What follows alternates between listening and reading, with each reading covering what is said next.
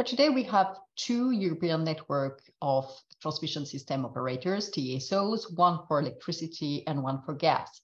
What the European Commission proposes is to create a new European network, a third separate network operators entity dedicated solely to hydrogen. This is very much in line with the vision developed by the European Commission in its impact assessment report, with two infrastructure pathways, one for future pure hydrogen-based infrastructures and one for methane infrastructures, including biomethane. NO, as it is called, will have different tasks that are building on the one of the existing European network of TSOs in terms of the promotion of the networks, dedicated hydrogen network, the adoption and publication of 10-year network development plans, as well as the coordination of cross-border infrastructures, interconnectors, and the elaboration of specific technical rules, such as network codes. This idea of creating a new EU coordination organization has received mixed criticism, and we reviewed them in the report, also because it appears as a too sophisticated setup for a market that does not yet exist. Separate infrastructure for hydrogen and renewable gases seems even more complex to put in place at the distribution level, and the report argues for distinguishing transmission and distribution levels for hydrogen. The interaction between gas and hydrogen, TSOs and DSOs, might be unavailable in practice. And today there is one joint organization at the European level, NTSOG, and if we have two NTSO organizations for the different gases, that might be even counterproductive for ensuring energy system integration. That will potentially complicate the coordination. Finally, many hydrogen networks will be repurposed for gas ones, which requires a coordination between operators for the management of the assets. So for these reasons, the report conclusions are very much aligned on the position of the Parliament.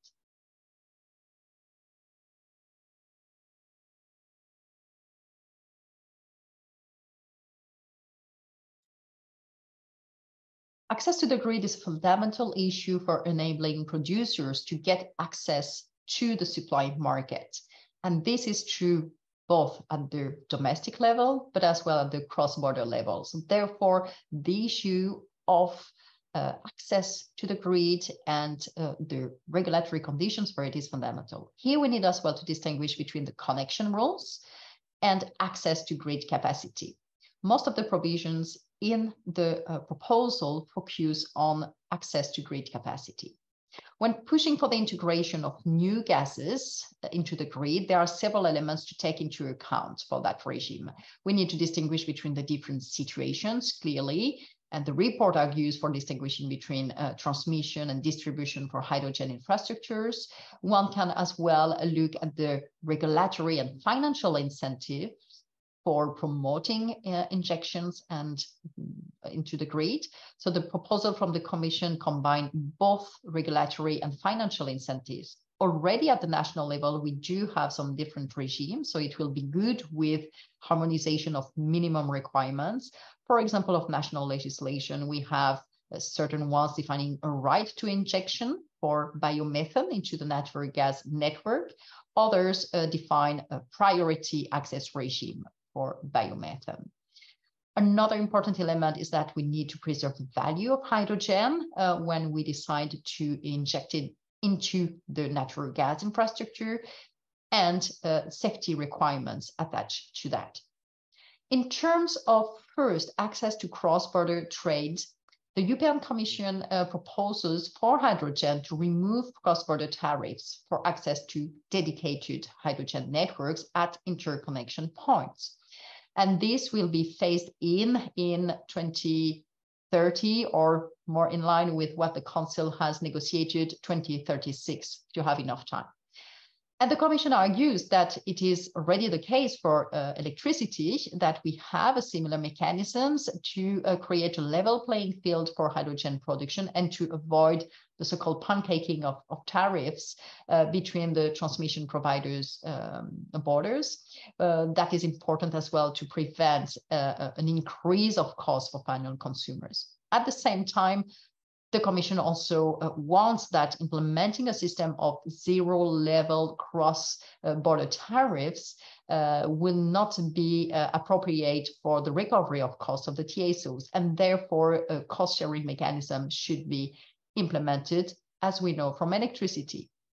So we have a proposal on inter-TSO compensation mechanisms. It is very like. This is also left to network codes in terms of detailed implementation, and the European Commission will be empowered to adopt implementing acts establishing network codes on these issues. So the discussions at the Council show that some member states prefer keeping the existing tariff mechanisms and apply it for hydrogen, while others would like to postpone the implementation of zero-level cross-border tariffs for hydrogen networks. So we may expect further negotiation as part of the trilogue. When it comes to cross-border trade for renewable and low-carbon gases and possible tariff discounts, the European Commission is also proposing various tariff discounts to be applicable, with the main objective to financially encourage the uptake of cross-border trade. So here again, we have different positions for the member states, and we may have a phase-in of this regime. As part of the third revision of the draft proposal, amendments were added to provide regulatory authorities with the competence to decide exactly on that matter. So it could also be a subject of national competence.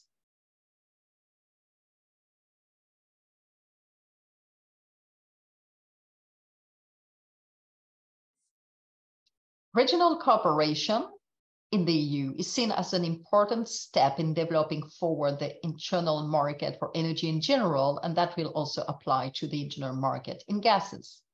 The provisions in the draft recast gas directive are still vague on this point, and the report comments on that.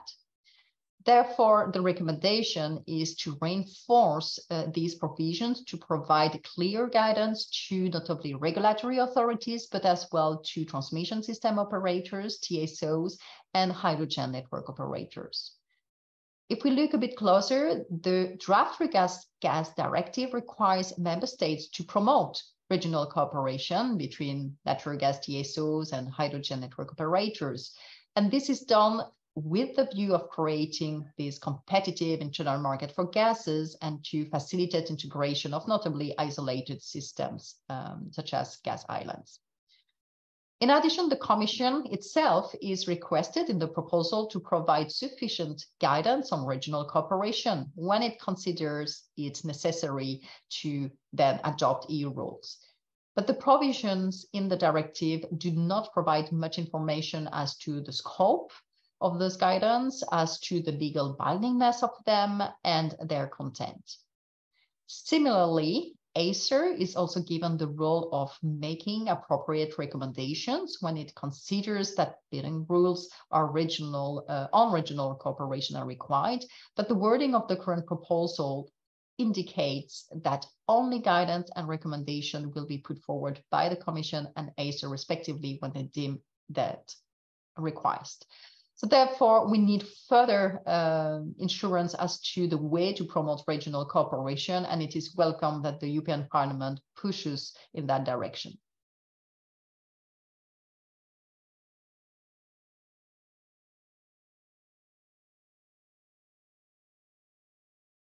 The report is offering a comparative analysis of the proposed legislation for gas and hydrogen, and the already adopted legislation and the proposed legislation.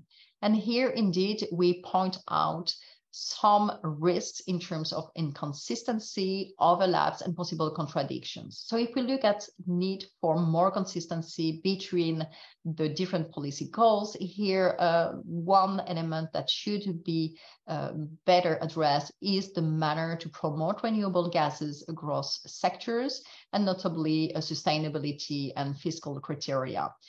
The legislature, in our view, will need to ensure consistency across the sectors for the quality and competitive use of notably biomass and biogas. And here there is a link to the Renewable Energy Directive, RED II, that deals with the promotion of renewable energy in the transport sector, as well as certification criteria for biofuels, but as well sustainability and greenhouse gas emission saving criteria for biofuels, bioliquids, and biomass fuels. In terms of possible overlaps, the report points that on the aspect of grid connection for renewable gases production, there is a risk of overlap with, again, the RED II directive. RED II deals with access to and operation of the grids, notably, and several requirements are directly relevant for the integration of renewable gases into the gas grid, notably in terms of the need for grid extension in the RED II, but as well the role, the competence of the member states in requesting TSOs and DSOs to publish technical rules on connection to the network, also in terms of gas quality, gas pressure requirements, gas adoration, and the fact that they can also request TSOs and DSOs to publish their connection tariffs to connection to gas infrastructures for renewable sources based on a series of criteria. Finally, there are possible contradictions, again, with RED II directive in terms of access regime. Here, RED II requires the member states to ensure that rules concerning authorization, certification, and licensing for plants and associated transmission distribution for renewable-based energy do not discriminate between applicants, so ensuring a level playing field. But there is a risk when you introduce a certain regime in terms of priority access, notably for renewable gases. This will be contradictory to this principle of level playing field. So here, there is also a need of alignment with the RED II directive.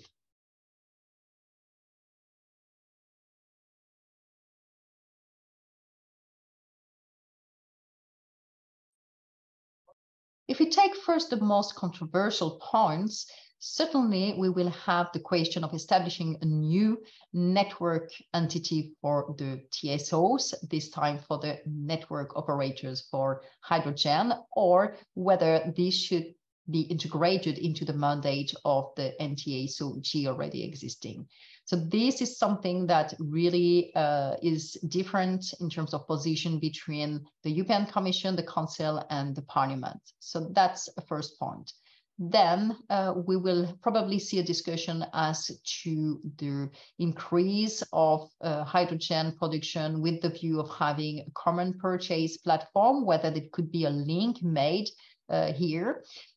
Third, the question of regional cooperation promotion in terms of cross-border capacity, access, possible discounts, and how to further reinforce the provisions in the directive and the regulation in terms of promotion of regional cooperation.